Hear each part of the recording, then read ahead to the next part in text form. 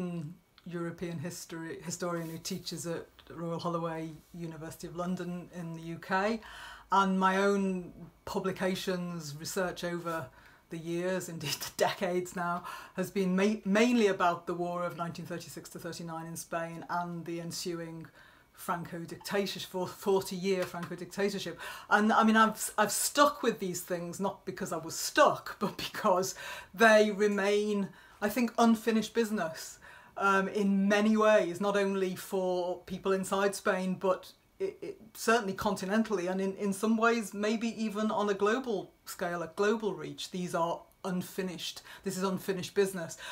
For example, in the case of the so-called Civil War, but of course it was an international war of monumental scale, 1936 to 39. It was a war where international fascism lined up against the Social Democratic Republic bent on social reforms, and where volunteers who were refugees, migrants, exiles from across Europe and beyond came to Spain to defend that Social Democratic Republic, or to defend a republic that enshrined the possibility of serious social and economic change. And so in a sense, that whole issue of migration and the aspiration to social change cuts through from that, in some ways, apparent long ago, far off war to come, straight into the present day, to the sort of still searing agenda of the relationship between migration and the possibilities of social change. Not necessarily utopic social change, but some form of progressive social change. So it seems to me the war is it's not a faraway war. It's a war which is still still unfinished business, and equally true for Francoism, which came at the war that came after that war, the 40-year war against swathes of Spain's civilian population. What was it? It was an extreme form of populist nationalism, which was bent on stopping those aspirations to social change and reform, and which for years and years maintained a form of war against significant swathes, tens of thousands of people, even more than millions of its own population. It turned Spain in the 1940s, for 10 years after the battlefield war, into a kind of prison camp, or a prison ship, and where there were various forms of serious population surveillance, indeed totalitarian population surveillance, and enforced labour, work camps, well into the 1950s and in some cases beyond in Spain. And all of this was kind of veiled for a very long time in Spain and Western Europe behind the veil of the Cold War. But the thing that keeps me with these topics, the war and Francoism, is that, we're now 40 years on from that dictatorship in Spain, the end of the Franco dictatorship, the end of the 1970s, and yet it's still the past that will not pass away. That there's a kind of latent, or more than residual legitimacy, political legitimacy, that adheres to Francoism, in spite of all that we historically know about what it did and what it meant in terms of crimes perpetrated. There's a kind of legitimacy that we can't seem to dispel, and in a sense it's what keeps me there. It's why it's unfinished business. It's the past that will not pass away. I mean, currently I'm engaged in a long-term project on Franco's prison system, not just in the 1940s, not just the kind of period of high repression, but all the way through to the end of the dictatorship, so 40s, 50s, 60s, into to the late 1970s really. And I'm coming across immense censorship of state and institutional records all the time. Walls come down, I can't see things. And so that itself is somehow telling me that this is not the quiet past. This is a past which people are still kind of trying to shroud in, 40 years of democratic Spain. We're still not able to look at those records of the prison system. So I'm not sticking with these topics because kind of I'm in a rut, but I'm with them still 10 years on from when I was in New York, as in the King Juan Carlos Center, precisely because they're still unfinished business, and we still need to get to the bottom of them. Well, I came to the Juan Carlos Center as the chair, or in the visiting chair in Spanish Culture and Civilization, in the spring semester of 2010. I followed the Spanish judge or super judge Baltasar Garzón. I mean, I was the visiting chair after him, and so I thought that kind of linked back to what I was saying about this kind of unfinished business ongoing in Spain with Francoism, because in a sense he, as the previous chair, was obviously fighting a much more high-profile media kind of attendant battle to open up the dark history of the crimes of Francoism, only to have the democratic state in Spain flatten him in a complicated series of legal cases which were not necessarily related to his attempts to bring cases against Franco's perpetrators, but which nevertheless, in debarring him judicially in Spain, more or less flattened the possibilities of opening up this unfinished business that I was talking about. So he was before me. I arrived as the visiting chair in the spring term of 2010, but I also already had some ties with both the centre, with the Juan Carlos Centre, and with NYU's Department of Spanish and Portuguese, and in other ways with NYU too.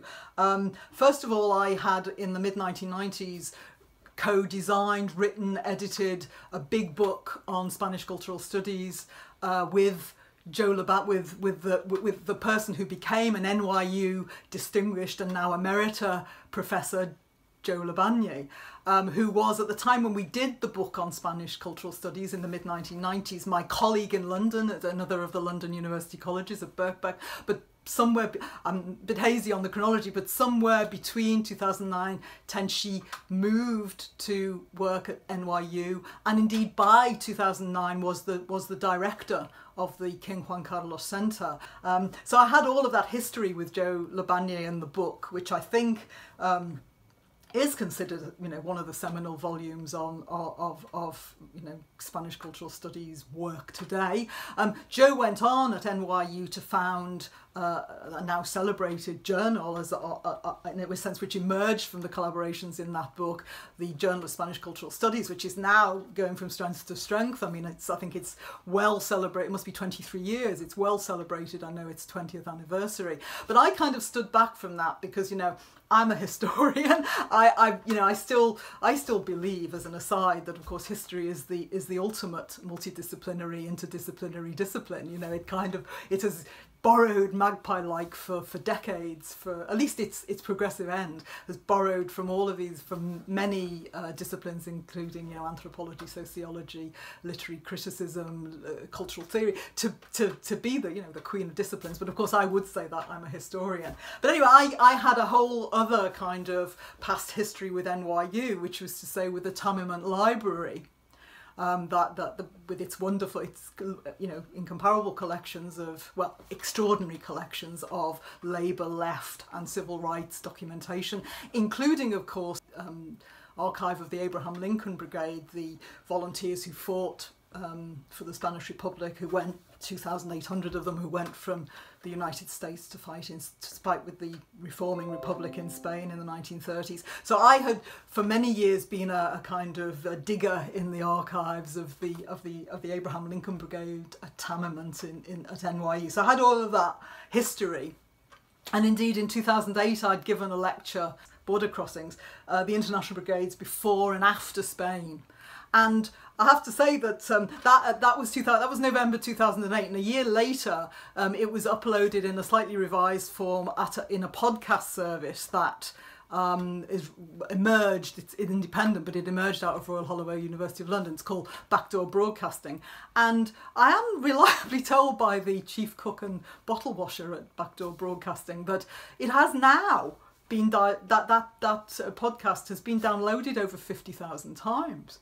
And I don't know, I mean, I'm not claiming, maybe that's because somehow that's a kind of augmenting echo that was the result of me being the chair at NYU. I don't know, maybe people came to know who I was, looked me up, found that podcast, downloaded it, but it does seem quite a lot of hits, even for something that's relatively not totally mainstream, shall we say. But anyway, that was my prior experience of NYU and the centre through Joe Labagne and the cultural studies work, and the work on the Abraham Lincoln Brigades and individual volunteers, which I did at the Tamament Library. There is a package when you come to the visiting chair to the Juan Carlos Centre. You do some teaching, you do some public lecturing and workshops and other activities, and I did a mix of these. I mean, I taught a master's grad course on the war, but with the on the Spanish on what's off, the Spanish Civil War of 1936 to 9. But of course, as we all know, I was interested in looking at it as a kind of European continental civil war, and as a war which was global, as I said before, as I began by saying, global in its reach in terms of the kind of migratory, diasporic patterns which not only led from it, as everybody knows, in terms of the Republican diaspora, but also led to it in terms of the massive amount of inter-European migration, which is a story still, even recent books on the International Brigades haven't really picked up enough on this. So all of these things I tried to bring together in the master's course, which I taught as part of the chairship at Juan Carlos Centre, and I did come across some extraordinarily gifted and interesting and engaging graduate students. I mean, I need that on record for my experience of my time at NYU and with the chairship. I also, obviously spent time writing in relation to Francoist violence, Francoist repression. Published an article in Dan Stone's big online History of Post-War, Oxford University Press History of Post-War Europe, which is a comparative study of what it's called what came after dictatorship in Greece, Spain and Portugal. After the Fear Was Over, it was called. So there's all of that. I also, related to that, ran a film series, which I called The Afterlife of Violence. It was, I lifted the title from the wonderful visionary anthropologist Michael Tausig, who at the time I was in NYU was teaching up the road in Colombia. But basically, The Afterlife of Violence is about his work in contemporary Colombia. But I thought it was a brilliant title to sort of capture the way in which I see Francoism, which is all of the insidious and structural ways in which the violence went on, poisoning years and decades afterwards. So I picked some, I think, what were described at the time by Joe Labagni and other people as quite an unusual kind of configuration of films. I'm not going to say everything that I did, but there was a wonderful sort of postcard which the centre came up with. It was designed, I must give him a blast, it was designed by Jose Carlos Casado for this Afterlife of Violence series. And two of the films were, there was Saura's Nine. The films were films chosen from the 1960s to the early 2000s. One of them was Carlos Saura's Deprisa, about juvenile delinquents, as is often as is always said, but basically it's about structural violence and Francoism, the lost generation of the so-called economic miracle of the years of rapid, what we can now see as neoliberal developments in Spain. And that film, in a sense, tells a story of certain kinds of structural violence. And also, of course, I put on as one of the 6 films the remarkable kind of montage documentary film made by Basilio Martín Patino in the mid-1970s, Queridísimos Verdugos, with Dearest Executioners, which is a film in which he basically interviews at length, among other things, but he interviews at length the 3 last executioners of the Franco regime, and it is scarifying. This is a film which to this day I find provoking and exhilarating, and I wish that it reached more. I know it's a famous film, but it doesn't reach big audiences, and certainly it's a sort of film that really needs to reach people outside Spain. So I put on this series related to the kind of Francoist violence link. I suppose what I spent most of my time doing was using the fact that I was actually in New York to complete some biographical research that I'd been doing for many years on one particular international brigader, quite a charismatic Finnish-American Lincoln Brigader raised in the Bronx called Bill Alto. I kind of scurried around New York, you know, exploring the sights and mysteries of his really quite unusual life. He died in New York City in 1958, having spent a lot of the previous time in Italy. I have some amazing letters which he wrote to the legendary Italian scenographer Piero Tosi, in which he describes his personal New York, the kind of personal topography of his private city, if you like. So I spent time looking around, putting things together for this. And I mean, Bill Alto was an unusual Lincoln Brigadier in that he didn't fight with as most of the brigaders did. They fought with the regular Republican army in Spain, 1937, 38. But he didn't. He fought with a few other Lincoln Brigaders. He fought behind the lines with the Republican guerrilla.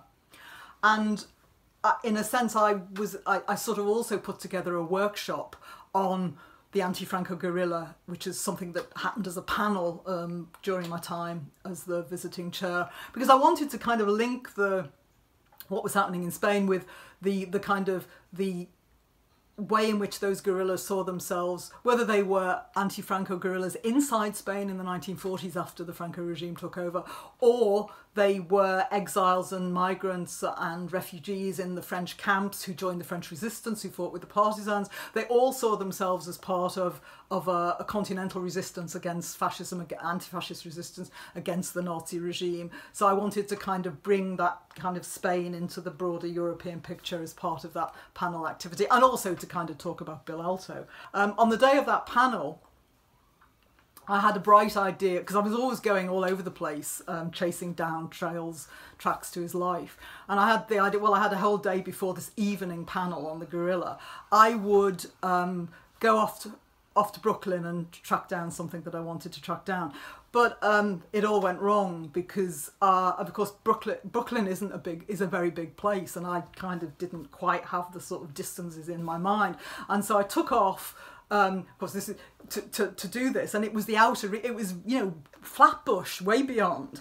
I didn't realise how far I was going, and it also turned out to be the day that a lot of the subway system broke down, and they had replacement bus services for parts of the route, and it was as the British say, going to hell in a bucket. And I thought, there's no way I'm getting back to chair this panel. And so what happened was, we were just dumped unceremoniously by a bus driver, supposedly near a subway station, but actually nowhere near a subway station. And this was not Brooklyn Heights. This was, you know, a long way down. But fortunately, I was with another historian of Francoism, a wonderful woman called Isabelle, who wrote a great book on sort of Franco, the Spanish Right and the Jews, anti-Semitism and opportunity. Anyway, she has a much better innate sense of urban topography, and so basically we were both tossed off this bus. Unfortunately, as a result of her skill, of course, everybody's going now in their heads, they're going, well, why didn't they turn on their Google Maps? But of course, this is long. People forget this was before people had Google on their cell phones. I mean, Google Maps were, you know, is quite a recent thing for everybody to be running around. So actually, we had this very sketchy sort of, you know, urban, you know, actual physical urban map. So it is a wonder we ever got back. But I did, by the skin of my teeth, get back to chair the session. But no thanks to my own navigational skills, and all thanks to my companions, as it were. I mean, I suppose I'd say that on my career, it had a kind of augmentative effect. I mean, people knew me more afterwards. I think it hadn't changed the real main direction of travel of the work I do, because I wasn't that young when I came to the Juan Carlos Centre. I mean, I'd already established these very broad and I think pretty dynamic sort of areas of inquiry in terms of, well, I'm just recapitulating what I said earlier on migration and social change, which, you know, is enough for anybody's lifetime, but also, in a sense, not unlinked to that, the problem of state and political violence, and the limits of nation, of nationalism. Although today, I think we're going backwards. But anyway, these were obviously deepened and elaborated by more recent research work after I came away from the Juan Carlos Centre.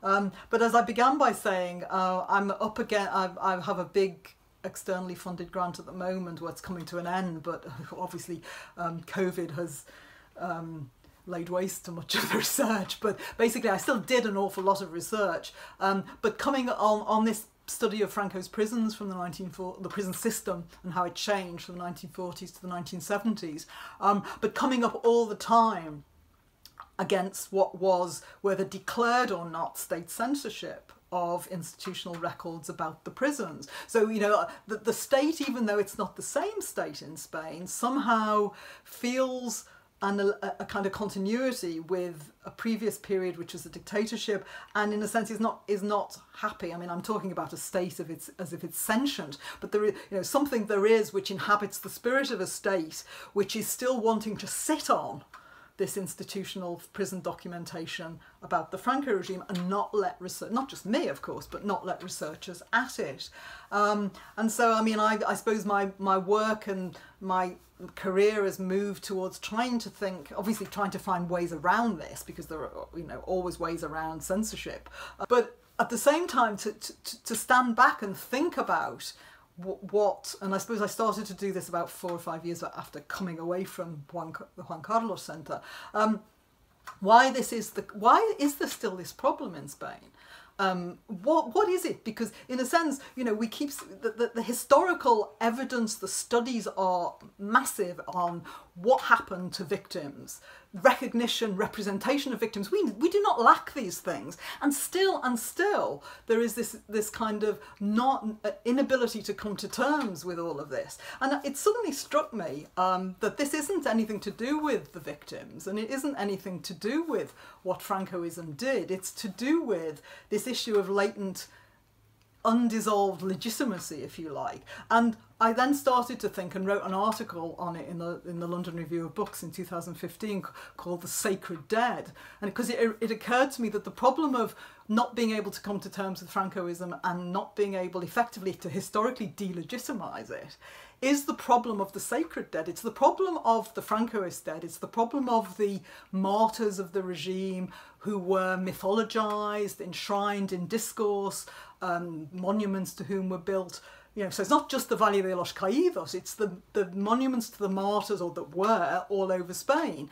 It's even though most of the monuments have gone, it's still this inability to demythologize the sacred dead. It's nothing to do with the recognition of the victims. It's to do with the inability, or, you know, certain groups of still powerful elites and political sectors of the political class in Spain, you know, have no interest in historicising a myth. In a sense, I'm talking about it because it's where my work has gone since the Juan Carlos Centre, and in a sense it's some of the things I was thinking of while I was there that have led to it. But I do think this ongoing and very kind of live problem of how to get beyond Francoism being considered legitimate is not to do with the victims or the unquiet dead. It's to do with the dead that are still mythologized, which are in a sense underpinning that regime.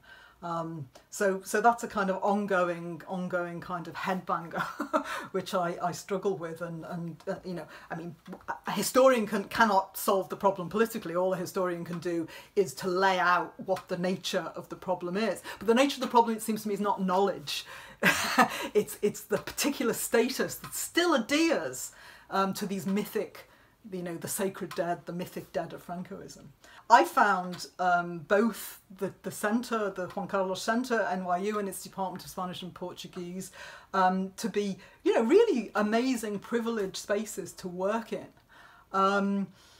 Not that I'm unhappy at Royal Holloway, but you know, they were. I mean, obviously there is something very special about being invited as an external visiting professor. But you know, obviously I did my job as I understood the brief, which was to inform, educate, enrich others in the matter of my specialist expertise. But of course it was a reciprocal process, that during that stay I also had endless opportunities to be enriched by the contacts which I made in NYU and in the centre, among staff, among students, and also amongst the, you know, the very wide and varied audiences which used to attend the special events which were organised around and are organised around every visiting King Juan Carlos Chair.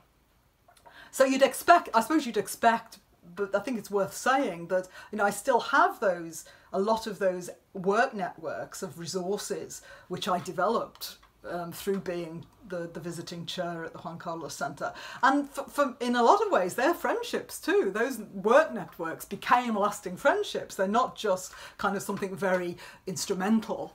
They still are 10 years on actual friendships. And I suppose so it's bound up with this memory of rich collegiality. So I hope that, for me it was a really enriching experience being chair at the Juan Carlos Centre, and I'm very grateful for having been given that opportunity, and I hope that I have repaid that debt, or indeed perhaps I'm still repaying that debt with debt of gratitude, I mean, with my own work. Academia can be a very sort of is a very competitive, individualistic kind of place.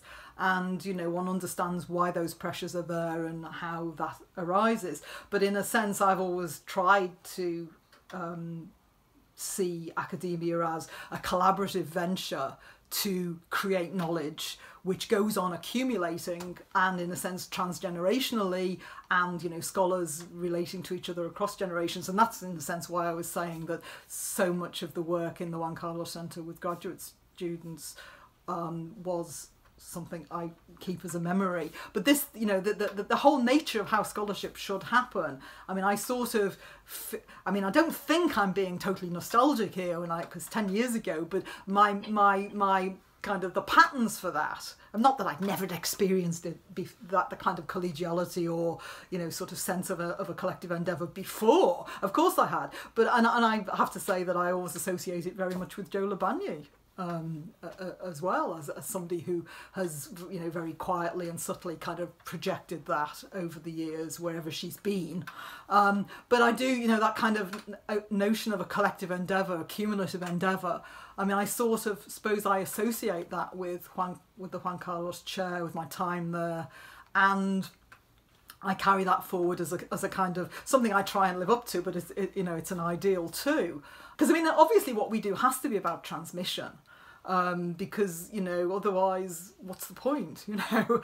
And so I, you know, that notion of a cumulative endeavour across age groups, across different kinds of people, I mean, that struck me as very much kind of encapsulated in the centre. Obviously it's just so rich and so diverse that it is a real jewel. So you're a hard act to follow. Or the Juan Carlos Centre is a hard act to follow. But that's the memory of it I retain as a way of doing collective work, I suppose. That's my memory. And that's what pushes me forward, I suppose.